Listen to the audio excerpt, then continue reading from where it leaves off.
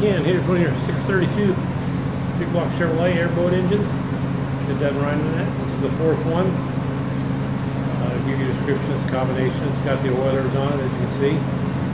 AFR cylinder heads. Got our custom airboat valve covers.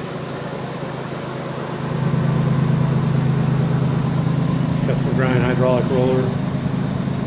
Got our custom pan built by Stefs.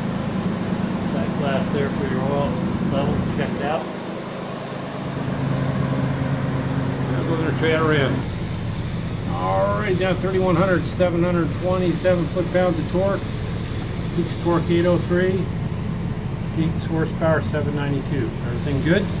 Get her off there, get her in a crate, come your way. Have a great day.